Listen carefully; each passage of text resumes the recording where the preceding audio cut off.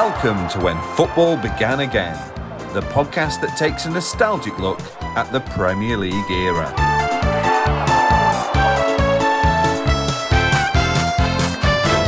Hello and welcome to episode 8 of When Football Began Again, the podcast that takes a nostalgic look at the Premier League era. Joining me today is a former player in the first season of the Premier League and later a manager with Barnsley and Sheffield Wednesday, Danny Wilson. Danny Wilson joins me on the show. We're going to chat scoring in a Wembley Cup final. We're going to talk taking a team against the odds in Barnsley up into the Premier League, very nearly surviving there, and then moving to their rivals, Sheffield Wednesday, a club where he was a hero and eventually would get the sack for the very first time. We talk about his star player, Paulo Di Canio, pushing over referee Paul Alcock and the huge difference that made on his fortunes at Hillsborough. Our chat is coming up in a moment. Before we get to that, if you are a Sheffield Wednesday fan listening to this show, we did have a great show, Deserted Island Matches with Joe Rawson last week, something in there for you. And if you are a Barnsley fan, we are covering Barnsley in next week's show in our countdown to the all-time Premier League table. So do hang around for more details on that after my chat with Danny. But let's get into it. Extra time with Danny Wilson. Enjoy. Joining me today to discuss their career in football is former Sheffield Wednesday and Barnsley manager in his Premier League days and a few other clubs that we're going to come to as well, Danny Wilson. Danny, thank you for joining me. How are you doing? I'm very well, thank you. Good afternoon. Thank you for joining me today. Really looking forward to chatting to you more and finding out more about your career. We're going to come on to your managerial career shortly. Let's start with your playing career. So you started out with your hometown club, Wigan, before moving up the league ladder with Bury and Chesterfield. You played under Brian Clough at Nottingham Forest, spent 4 seasons on the South Coast with Brighton in the second tier, and when you were 27, you joined Luton in the top flight, where you went on to play a huge part in their League Cup win in 1988 against Arsenal, scoring the late goal that took the game into extra time. We'll come on to your other visits to Wembley in a second, but to play in a cup final at Wembley, to finish on the winning side, to score a goal that makes that happen, most people dream of that happening to them. Can you even begin to describe how that felt? Very difficult to put into words, isn't it? The adjectives, I don't think I have too many of them, really. It's just a moment of sheer beauty, if I'm honest. It was absolutely magnificent. To explain it, it's very difficult, but how can I say? There's plenty of people who say that your neck hairs stand on end when you hear things and when you do certain things. But when I scored the goal at Wembley, the equalising goal against Arsenal, the crowd went bananas and the noise was just amazing. And that's the moment that I felt those hairs on the back of my neck stand up. And it's it just I don't know. I just can hear the roar. That's more than anything. It's although, you know, the stadium was split between the two sets of fans very equally. It sounded like there was 10 times more of our fans there than the Arsenal fans at that time. It was an enormous moment for us, obviously. But the noise, that's something that I will never ever forget. You know, it was absolutely deafening. I'd never come across really that before. We'd had cheering in that before, of course. Walking out to Wembley was always that, but that noise when we equalised was something that I don't think I'll ever forget. Incredible. And from Luton, you joined Sheffield Wednesday in 1990. Yeah. You won another League Cup against Manchester United. Those familiar foes, Arsenal, would thwart you twice in both the League and FA Cup finals of 1993. It's also during this period in your top flight career, you win 24 caps for Northern Ireland as well, scoring once. It's a fantastic playing career. It really takes off as well in that second half. There's those cup finals, those top flight appearances, international football. Did your career just really felt as well like it was gathering that momentum as you went through it, and what do you put that down to?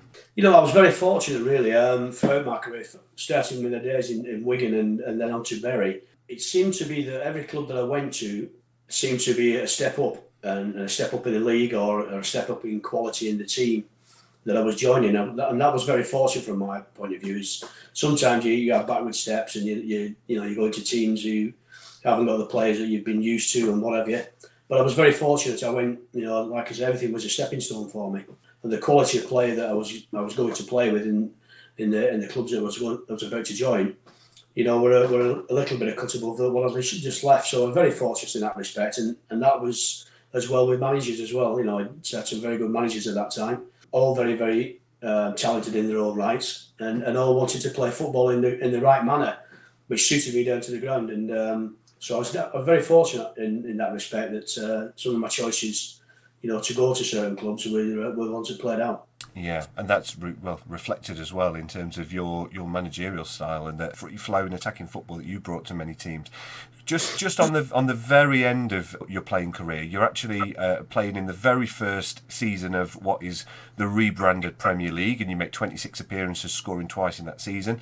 Obviously, during your career and your playing career, you've seen the game changing at a pace towards that advent of the Premier League. Was there a real noticeable difference with that transition from the old First Division to the Premier League as you saw it as a player? Yes and no. I think the playing side of it wasn't dissimilar to the old First Division, really. There was a lot of water had to go under the bridge to get to what it is today. What we did find was I think the profile of the players and the profile of the football clubs were getting bigger and better and going further across reaches of Europe, if you like. And the TV obviously made a lot of players, and very famous players as well, and made a lot of money, as you can imagine. I think the only thing that changed from us is possibly the advertising of certain makes of boots or drinks or whatever, maybe, or shirts. It's on your logo on your shirts and things like that. I think they were the ones, the main things. And then obviously the fixture days, they started to change from a normal run-of-the-mill Saturday afternoon, and you get one on a Sunday maybe sometimes, or maybe during the week or whatever. There were just small changes at first, and so it didn't really affect us too much, if I'm honest. And then the big marketing campaign that you mentioned, and just behind me here, so this is the famous photo of a representative from all of the Foundation Premier League clubs. David Hurst, your old teammate, is representing Sheffield Wednesday.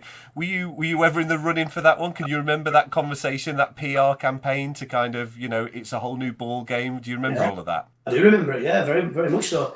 Yeah, and Hurst was an absolute superstar in fairness, and that's why he was picked. He was a massive crowd favourite of Sheffield Wednesday, and he had a few people courting him outside of the football club as well. In terms of management and other football clubs. So it was just an obvious choice, I presume, from Dave to choose David to go on that promo. You joined Barnsley in 1993, so you start as player assistant manager, supporting your old teammate Viv Anderson. It's a tricky first season. Viv leaves for Middlesbrough, you take over and immediately guide the Tykes to 6th place. Now, at that time, that was their best ever finish since the 1920s, and you only missed out on a playoff place in the Premier League because the Premier League's reduced in numbers at that time. 95-96, you take Barnsley to 10th, and in 96-97, you're among the bookies' favourites to go down. Instead, you guide Barnsley to automatic promotion into the top flight for the first time in their history. At what point of that season did you think, do you know what, we're in with a real chance here? I'll be very honest with you. It was the first game of the season, and Eric Winstanley, who was my assistant manager and a fantastic coach, great fellow, and we sadly miss him. Unfortunately, he passed away a year or so ago. And Eric, we went to West Brom and we played at West Brom, and we started the game very, very brightly. But as the game went on, we looked really strong and we looked full of energy. We were creating chances. We looked very, very solid at the back. We ended up winning the game, and I'm walking off the pitch and I said to Eric, I said, "You know what, Eric, this could be our season, And Eric just said, "Shut up, you idiot. It's his first game of the season." So he didn't take my thoughts with him in that respect, but he was pleasantly surprised, like I was, how well we played. But as we all know, you have to get consistency with it as well. So, but I say that it was that first game. It really, really opened my eyes because they were a new team as well, and they just sort of blended straight away, which we found very, very unusual. It usually takes a little while, but every single player just slotted in straight away. It was great. Fast forwarding to the end of that season, so that famous day, Bradford City, and when you did take Barnsley into the Premier League, we've talked about you scoring a goal in a cup final. And obviously, it's a new experience for you as a manager, and you're having this sensational success. How did that feel when that whistle went and you knew that you'd guided Barnsley to the top flight? The emotions were running very, very high with everybody. It was a massive joint effort to get to Barnsley to where they were at the end of that game. as you can imagine, I mean, there's lots of things being reported on. You might have read it before as well, but Barnsley itself as a town at that time were having tough times. There was a lot of unemployment. The pits were closing down. People just didn't have money, so they had to. They wanted a little bit of respite, I suppose, at times, and they started to come and watch the football, which was great.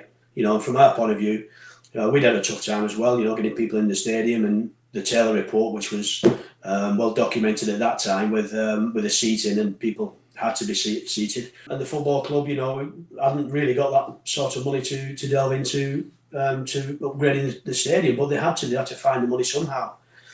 And lo and behold, everybody just sort of blended together and really pulled together as the season went on. And then the last game, and when obviously we found out we got that ticket to the Promised Land, if you like, it was absolutely amazing. I've never seen so many people so happy. And it wasn't just the football; it was everything that accumulated as well. We used to go into the community all the time, the players and the staff, and it just felt like they were one of us and we were one of them. We didn't get above our station. We knew how tough it was in the town itself, and I think that respect went all the way through the players and the people at the club, and also to the people in the community as well. An incredible achievement, and as you say, at a time when things were tough. And I've actually spoken to a few Barnsley fans, including Ian McMillan on this show, actually, famous Barnsley fan, and they all say the same thing about that opening day of the Premier League season against West Ham. They describe it as almost like an out-of-body experience, like it didn't feel real. And actually, as fans, describing that a little bit almost the way you're describing your goal at Wembley. I mean, as you've been in football as a player for a long time at this point, but you're a new manager. How did it feel leading your team out at Oakwell on that first day in that kind of carnival atmosphere against West Ham? Oh, very proud moment. And like you say again, walking out with a side of the West Ham United team who've been in the Premiership for a long time. Very high stature in the game, and to come out and play. Them in the first game at home was a massive lift for everybody, and you couldn't get a seat in the stadium, and I think it was sold out most games, I would think, at home throughout the season. But the one thing that really stuck out more than anything was walking out and then seeing the size of the West Ham players against the players that we had. That really opened my eyes. Even I didn't say anything to anybody. I just walked out and I thought, crikey, this is a big side. This is a team who struggled a little bit last year in the Premier League, the season before in the Premier League, and we got them, at what people thought was a good time to get them, really, because nobody expected them to do anything in the Premier League and expected them to be struggling at the bottom. So we thought, and everybody thought, I think, if we can get 3 points here, we will get 3 points here. And sadly, it didn't work out that way, but that opened my eyes, and the way the game went opened my eyes a lot as well. That this was going to be a tough season, and some of our lads as well. I think we just brought them back down to earth a little bit. Against a team that was not very well fancied, and they turned us over at home. So we had a lot of thoughts to put into in the coming weeks and the coming months. But that was a real eye opener for us. Although it was a fantastic day. Yeah, carnival atmosphere. I think you took the lead. West Ham did go on to win the game, but a few days later you do get your first win at Crystal Palace, and there who came up with you. You also win at Bolton. There's a famous victory up at Anfield as well. There are a few heavy defeats in there too. By Christmas it's looking a little bit ominous, but after Christmas you win 5 of your next 10 games, starting on Boxing Day, to put yourselves within a few points of safety. Do you put that down to the players getting used to their surroundings? Obviously, you brought a few players in. That run of form that you go on after Christmas really puts you firmly back in the mix. What do you put that down to, and how do you remember that period? Yeah, it's about finding your feet, and I think in the games that we've been in, you're right, there was so few heavy defeats, but there was also some very, very close games as well, which we couldn't really push over the line in our favour. And so we, as the season went on, we were starting to stop looking at the other teams with the respect that we had been doing, and I say that in the nicest way. We went out there and we went toe to toe with them, and rather than being in awe of them, we started to find our feet and have our own belief as well. And I think that's why one of the reasons that we started putting a few results together, coupled with obviously 1 or 2 extra players that we had coming in over that period. But it's sometimes you can leave it a bit too late. I think so we were chasing all the time, chasing all season. That's always going to be difficult. But we did. We gave ourselves a little bit of hope there, and in that period. And that period, you're very much in the form table. You're in the top half very comfortably. There is a match that kind of is quite pivotal in this season. You perhaps know the one I'm going to talk about, but I'll give some context. It's fair to say maybe referee Gary Willard hasn't been spotted in Barnsley since March 1998. If anyone doesn't know the story, Barnsley faced Liverpool at Oakwell looking to complete the double over their opponents, and off the back of 3 straight wins as well. You go ahead through Neil Redfern, Karl-Heinz Riedler equalises. Darren Barnard is sent off for clipping the heels of a teenage Michael Owen, and Riedler puts Liverpool in the lead soon after. It's then when things get a little bit interesting. Chris Morgan is sent off for a supposed elbow of Michael Owen, which incenses the crowd, and a fan does enter the pitch, which means that Willard takes both teams off the pitch for 5 full minutes as a result. Now, what are your reflections on that day? Can you remember what you said to your team? And let's face it, what was an impromptu team talk that you hadn't anticipated? You're down to 9 men at that point. What are your memories of that particular afternoon? Well, the memories are, you touched on it straight away, was the sending offs. I think up against one of the best teams in Europe at that time. They're coming to our place. We'd had a good result at Anfield. A very lucky one, I have to say. We won, and we defended quite well. Got a bit lucky, but we defended our goal very well.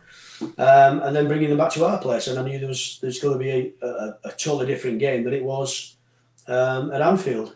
The episodes and the incidents that happened throughout the game, they do define certain results in the future as well. And I think it defined a lot of our results after that, because we lost players, important players, for two or 3 games after that, which you can't afford to do that. We didn't have a squad big enough to carry it. But I think the decisions, Gary, Mr. Willard, I think he's well retired now and should not even remembering the game. He'll want to put that behind him, I think. It's not something I don't think he'll want to remember, because I thought they were poor decisions at the time, and they all went in the favour of Liverpool. Chris Morgan's was one that really incensed me as well, because all he did is put his arm across a striker who was trying to get the ball, and they just protected the ball.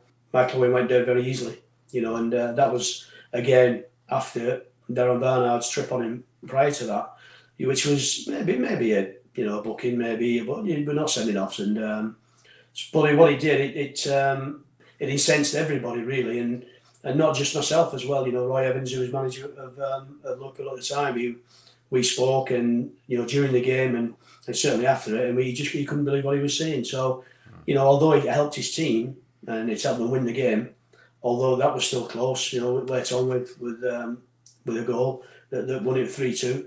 I think with Roy as well, he was just delighted that he came and got something out of the game.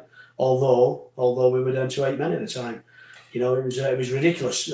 But the referee completely, from my perspective, watching it and thinking back about it, he just lost the plot. He completely just, I don't know what he was seeing. He was just, it was too rash in his decisions. He was very rash when he took the teams off as well.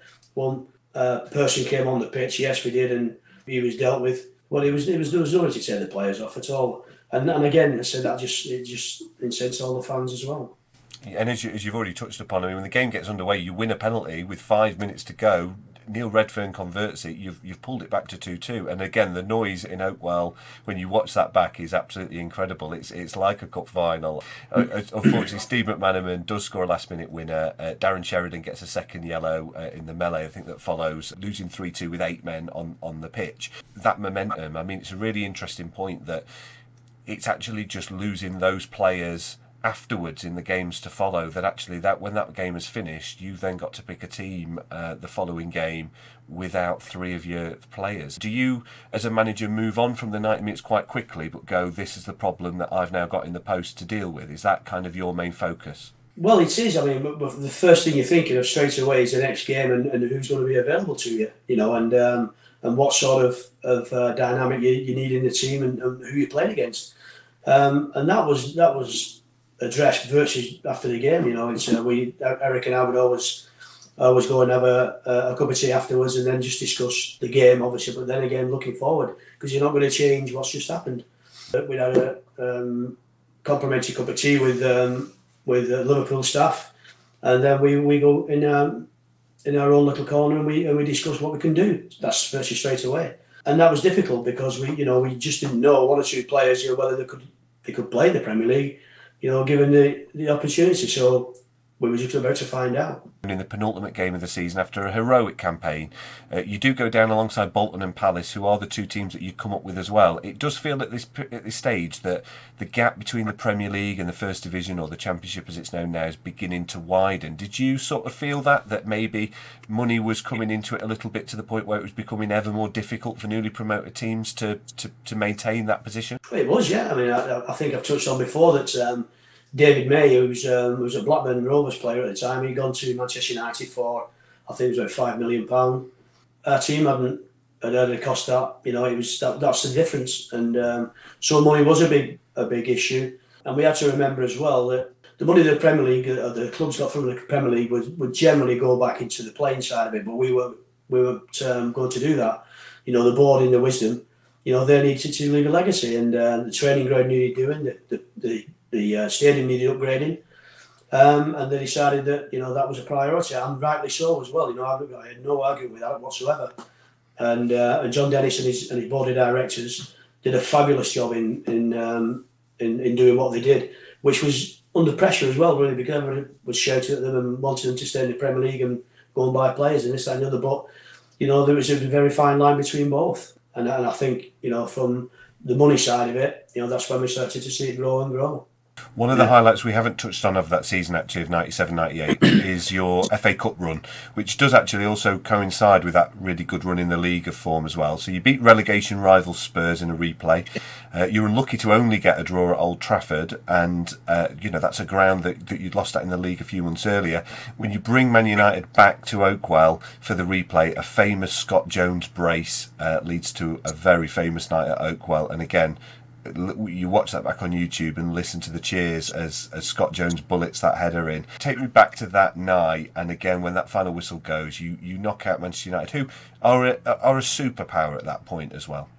We'll go back even further than that. When we went to Old Trafford in the first leg of that one, or the original game, drawn away at Manchester United is not an easy place to go to, and you think, crikey, well, the club might get a few quid out of it. It's going to be a big crowd, we know that. Let's just go and do the best that we possibly can. And coming away from there with a 1-1 draw was a big disappointment for us, because we should have had a penalty. And in the final minutes of the game, when Andy Liddell went through, it was brought down, in unbelievable fashion. I can't believe the referee, even looking back at it now, could not see a penalty there, because the whole of Stretford End could see it. And they were just holding their breath. They just waited for the whistle to go and the referee to point to the penalty spot. But Gary Neville, who committed the foul, had a big sigh of relief. And final whistle went, and we thought, well, at least we've got another crack at it. But nobody expected us to have that type of performance again at Oakwell, and yet we did. And you're right. It was a special evening, and young Scotty. I think that'll be one of his memories till he goes to his grave. No, it was brilliant, great night. But the big thing for us was the Premier League, and yes, it was great, lovely distraction, great for the fans to have something to shout about. But we still had a job to do in the league. So moving on to the following season, so you joined Sheffield Wednesday that summer. You replace your old boss Ron Atkinson there. So return to your old club, who slowly slipped closer and closer to the relegation zone during the Premier League era. There's a response from Barnsley fans. Obviously, you are leaving for their rivals, but I think any fair-minded fan would say you've earned the move. You've achieved the impossible by taking them there. You've very nearly achieved it again by keeping them there. How was that decision in terms of, from an emotional point of view, Barnsley to Sheffield Wednesday, but obviously returning to your old club? Well, listen, we've been through a great deal at Barnsley, as I've just said, and you've highlighted, very, very well. That those years, they were special years for me, and special years for the club and the town. But I'd already known a lot of people at Sheffield Wednesday. I knew the people upstairs. I knew a lot of the players. I had a good time as a player there as well, so they were special memories for me. And I phoned on Ron Atkinson up when I knew that I was told that I could speak to them. I spoke to Ron. Ron guaranteed, he said, you've got to go there, Dan. He said, you know everybody, you know what the club's about. great club, big club. It's up to you, but you sometimes don't get 2 opportunities, and that's what it was basically. And I've highlighted many times before that any other club, I don't think I would have gone, but it was just too much from my point of view of a decision of to turn it down. I just couldn't force myself to say no. A lot of people got disappointed at Barnsley, that's for sure, and thought that I was a traitor. I was leaving, but I thought, we've had a great stay together for the 3 years that we did, 3 and a bit years, and I left with my head held high. But I still think it was, a lot of the fans were still against me going there. And it's always, tribal in football. It's that there's that difficulty. But I mean, you go into Sheffield Wednesday, finish a very comfortable 12th in your first season. Arsenal, Liverpool, and the eventual treble winners Manchester United all come to Hillsborough that season and leave empty-handed. So some really big wins there in your time. Your cause, of course, isn't helped when you lose Paulo Di Canio, arguably your star player, to an 11-game ban for pushing over Paul Alcock in what turns into his last game for the club as well, before being sold to West Ham. Again, it's another one of those moments where, as a fan, these are iconic moments of the Premier League. You are there, stood right in the middle of it. What goes through your mind on the touchline when you see your player do something like that? Maybe talk us through what happens in the weeks ahead when obviously he has received his ban and eventually does leave the football club. Well, they're very uncertain times. Like you say, you've got one of your best players and one of the best players in the Premier League who's absent. We couldn't get him back into the country. Paulo himself, he'll say, he had medical certificates to say that he wasn't in the right frame of mind to come back, and depression was setting in, etc. You can't argue with that. You've got to, understand it and get on with it. At that meantime, I was trying to get him back. We had a job of trying to get some results as well, which was never very easy when you're missing, let's say, your star player. So it was very difficult, a very difficult period. Everybody outside of the club itself, I mean, from upstairs and maybe the management, were the ones who knew what was going on. The rest of the fans didn't, and it was very difficult to get it out to them. That we couldn't go out public and say what was going on. The chairman at the time, Dave Richards, said that because he was the chairman of the Premier League, he'd had an agreement with all the chairmen that nobody would touch Paulo, and that we would retain his registration. So if he did go anywhere, go abroad, and they get a fee for him. And then lo and behold, a player that was valued maybe around about anything between £5 and £8 million, he goes for £1 million to West Ham, and that was a big kicking, that in the proverbials really, because we'd lost a great player for pittance. And again, the words of the chairman, which was allegedly said, had not come to fruition. That somebody had taken a gamble on him, and you can't blame them for that. You can't blame somebody to get a quality player like that at a cheap price. So, but it was a big hit for us. I think from where we were, we had no money as well. We couldn't go out to replace him. Even that money that was given from Paulo was not available to us. So, you not only have you lost somebody, you can't replace them. As a manager, I mean, that's a fascinating insight as well, of actually losing a star player and actually losing them for a fee that means that you can't really reinvest back into your squad to bring in a like for like. Talk me through that kind of process of when you're shortlisting players, when you're looking to bring in new players. How does that work, and how many get away from you before you manage to get one over the line and sign a player at that level of English football? Well, there's lots get away, that's for sure. I mean, you've got to remember, we're not Manchester United. We're not Liverpool. Where we were in the league, struggling away, which I had been the year before as well, and what have you. So if you're wanting top players, not only have you got to play top books, top fees for them, you've got to entice them to come. That's the hardest part. They look at the league and think, well, am I going to a club that's going to be struggling? I don't want to be the team that's going to be losing every week, or having a struggle and getting results. So, it's not just about, identifying the players. It's actually getting them over the line. We can identify the players quite easily with the scouting system we have and had. So that to identify them was simple. But the hardest part was getting them over the line. And then obviously that comes, because the club's not got a great deal of money, becomes the wages. And, you've got to entice them if you think you're going to be in a relegation battle, and then you say to them, well, if we get relegated, you don't have a 20% cutting your wages and say, no, thanks very much, we're not signing that. And off they go and you look for the next one. You keep looking for the next one, but they're not as good as the one before, and the ones that you do get in and you can afford, that they're not the quality of the calibre of the player that you're really liking. Yeah, so again, it's really about that momentum, I think, then, isn't it, of what you're saying, actually. If you begin to struggle and relegation clauses become a factor in contracts and so on, that becomes a problem. Well, it does. There's no doubt about it. It still happens now. I bet you can sit any manager down now and maybe taking away the top clubs.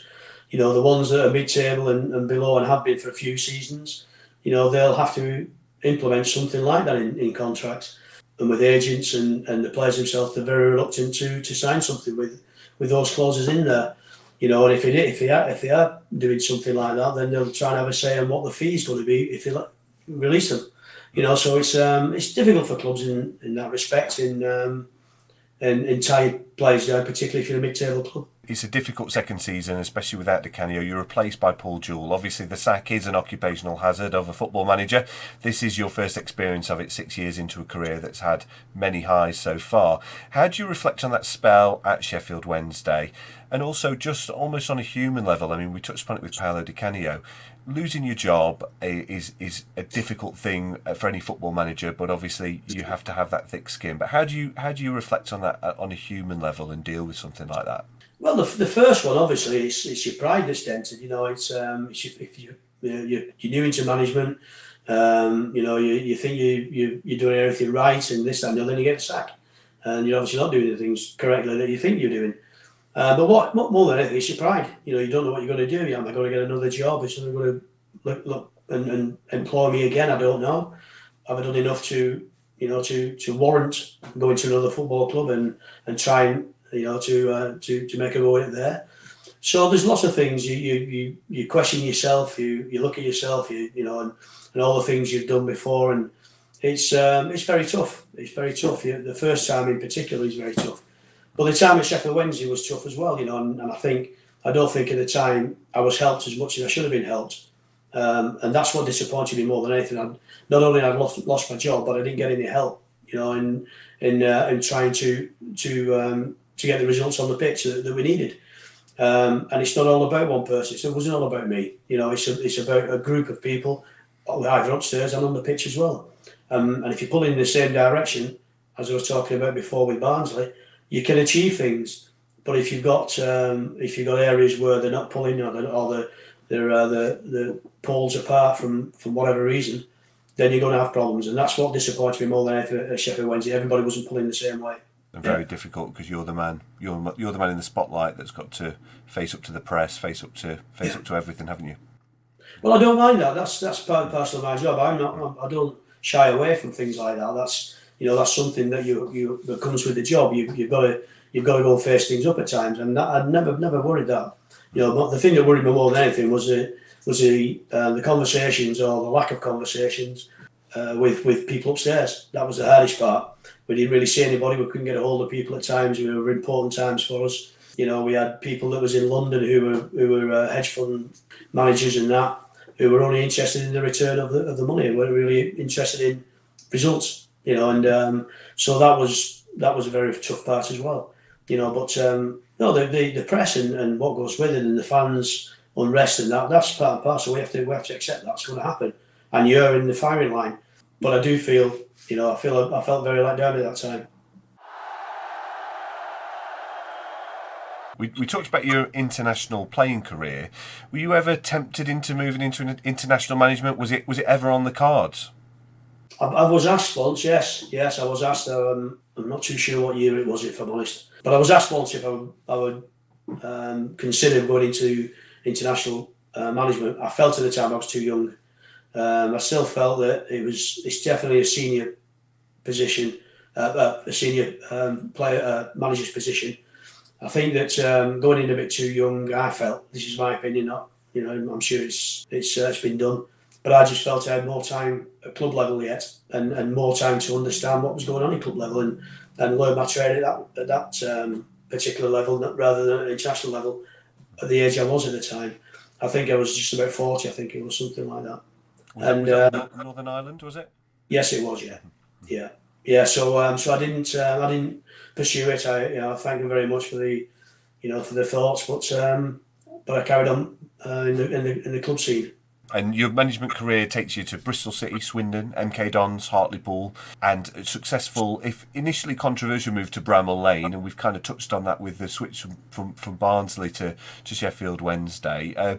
Obviously, you were known for your time at Sheffield Wednesday, so you had a little bit of a rough ride going in there, but again had a fantastic time there with some really, really impressive league campaigns. Did you feel that over that time you'd won over the fan base at that time? Did they forgive you those Sheffield Wednesday links in the end, do you think? I wouldn't say to a man, but generally yes, I think we did. I think we played some great football at the time. We very, very unfortunate not to get a promotion in that period, but I thought that the way that we played our football, I think we won a lot of people over, and some of the players they excelled in the team when I was there, and I was very, very proud of that. Yeah, but I mean, you can't win everybody over. You're never going to win everybody over. Still, people had doubts because of my links with Sheffield Wednesday, which I find understandable to a certain degree. But it is again, if you look at any player or any manager, there's been something along the line where they've crossed the line against the fans of another club. So it's just what it is. You've just got to get on with it, and I've never shied away from anything.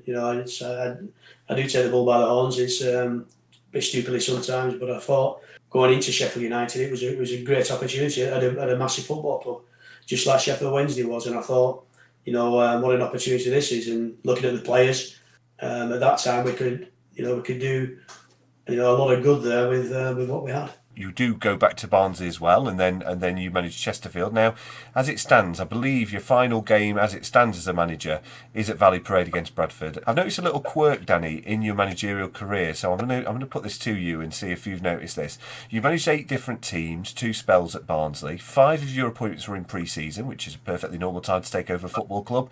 However, the other 4 jobs, you took them all in December, including in Boxing Day at Swindon and Christmas Eve at Chesterfield. Does your wife Karen have to give you a stern look when the tree comes out of the loft each year still? Or have you hung up your managerial boots for good?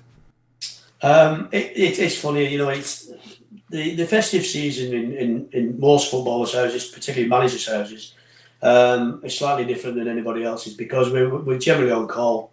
It's a very busy period for the football clubs at that time, obviously, and we have many times I've just stuffed a few potatoes down my throat and then shot off to training, and missed a lot of the days. We've been training on the mornings of the day, certain games, and we always play on Boxing Day. So, it was nothing unusual really. I think the axe normally comes down to a lot of managers around about that period anyway, before the new year, and unfortunately that was shooting season. But yeah, you don't mind what day it is. It could have been any day of the week, really, from my point of view, but it just happened to fall on that day, yeah. Yeah, and as you touched upon it there, really. I mean, yeah, Christmas is such a busy time for football, so both as a manager as a player. So, I mean, have there been? I know you're a big family man. Has there been many Christmas days where you've actually just got to enjoy it at home? Is that something that's come in more recent years since you've stepped back a bit more from the game, or what was that like as a player and as a manager?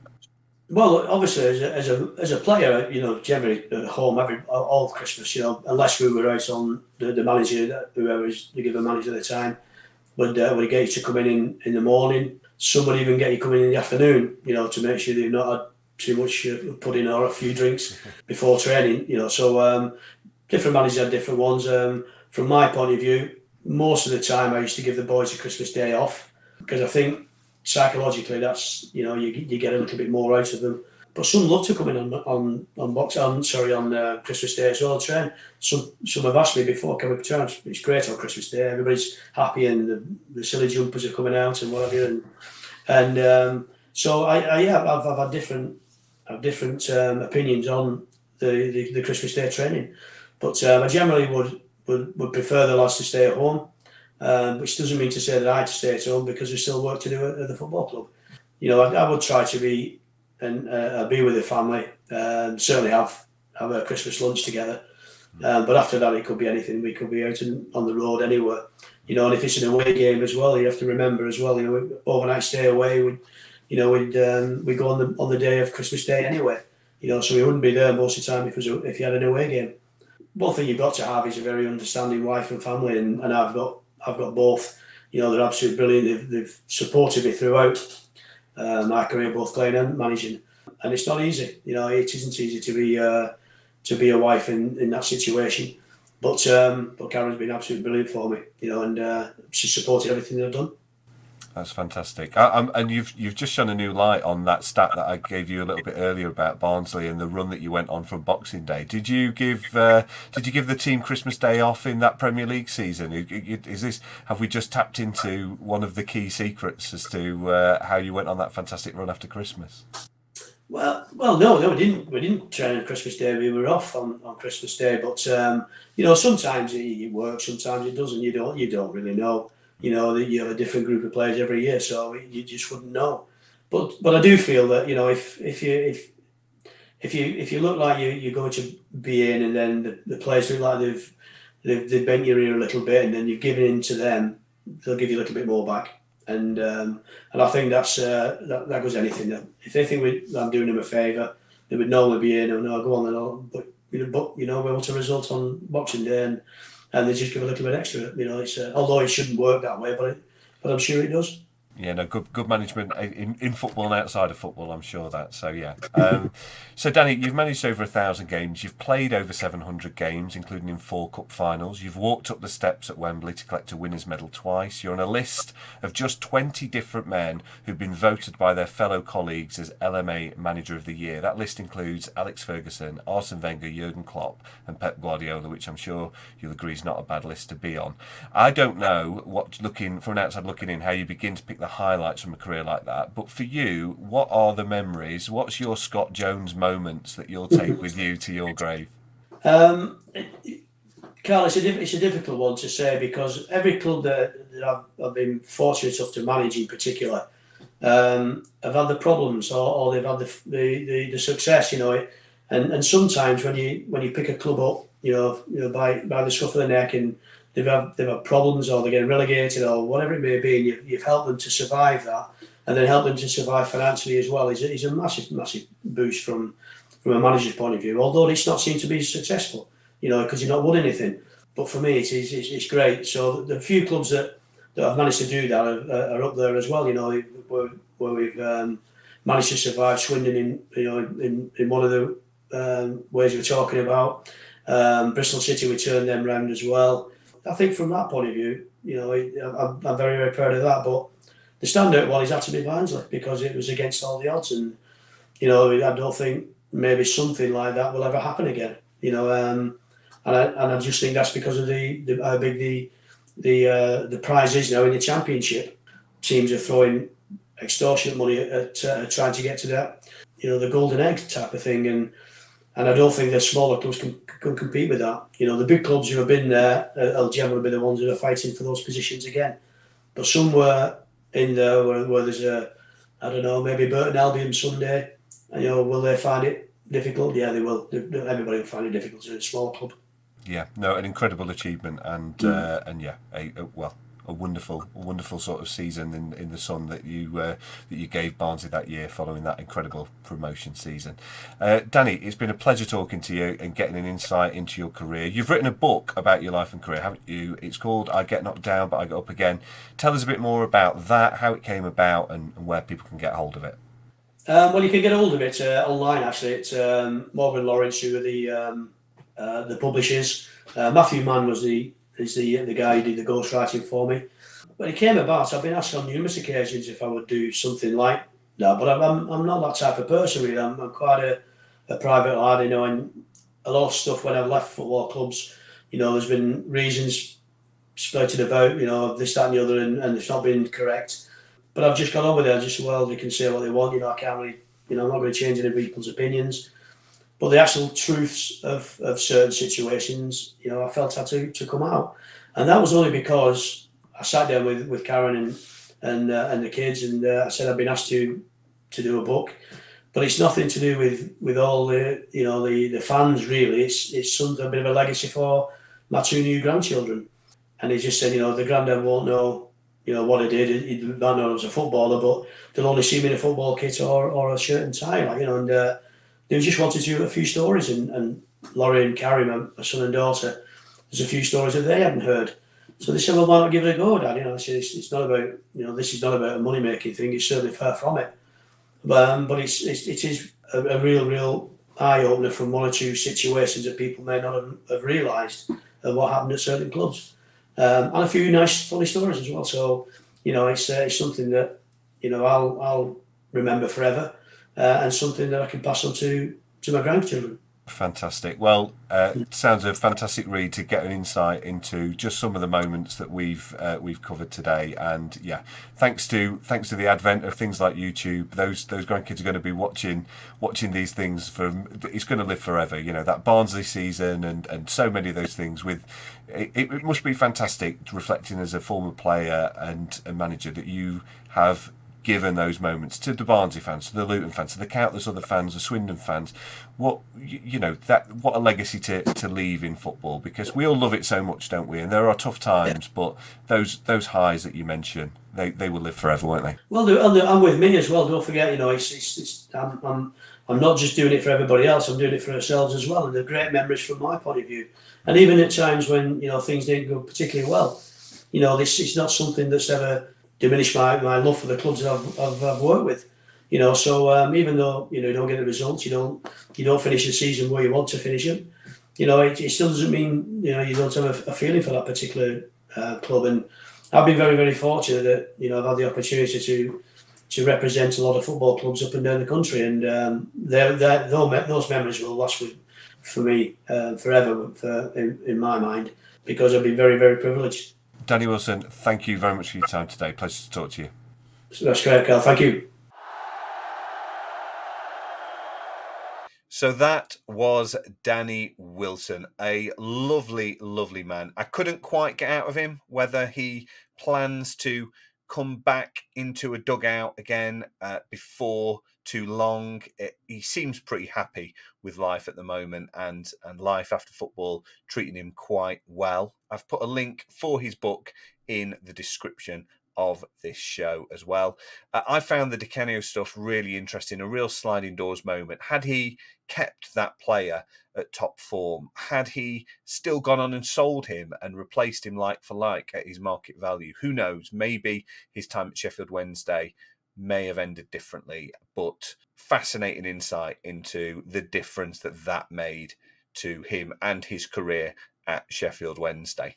So as I mentioned at the start of the show, if you're a Wednesday fan, my chat with Joe Rawson last week was a really interesting one. Plenty in there, particularly for Wednesday fans. If you're a Barnsley fan, Ian McMillan was on the show in our second episode of Deserted Island Matches, and you are featured again in the all-time Premier League table countdown next week. 49th place, it's Barnsley. If you do have any memories of that season in 97-98 that you want to share with me, please get in touch. My email is whenfootballbeganagain@gmail.com, or find us on the socials and drop me a message there. I'd love to share your memories of that special season for Barnsley Football Club. They're one and only at the time of recording in the English top flight.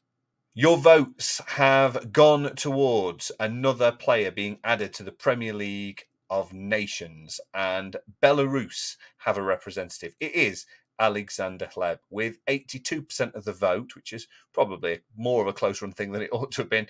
Alexander Hleb, 82% of the vote. He is now in our Premier League of Nations Hall of Fame. On next week's show, we'll be selecting the greatest Austrian with my guests, comedian and Barnsley fan Pete Selwood and editor of On the Ponty End, Ian Wilkinson. They will be helping me choose the greatest Austrian. They'll also be chatting all things Barnsley, their route to the Premier League, the story behind how they very nearly became a top flight side over a century ago that didn't quite happen and had to wait until the 90s for their chance at the top table. A really, really fun show, a great chat. But that is it for this week. Thank you so much, as always, for sharing the show, for leaving your comments on our posts. It really helps in terms of spreading the word. If you've listened to a few episodes now and you're enjoying it, I'd love it if you left a review with just a few lines about what you enjoy about the show and why. I'd really appreciate that wherever you get your podcasts, or just subscribe on our YouTube channel, or do both. Help spread the word and help us find more people for this show. That is it, though, for this week. Join me again next week for our return to the countdown of the all-time Premier League table. 49th place. It is Barnsley Football Club. It's a cracker. See you then. Thanks for listening to When Football Began Again. Join us again next time for another slice of Premier League nostalgia. In the meantime, subscribe, leave us a 5-star review, find us on socials, and spread the word with all your Premier League loving mates.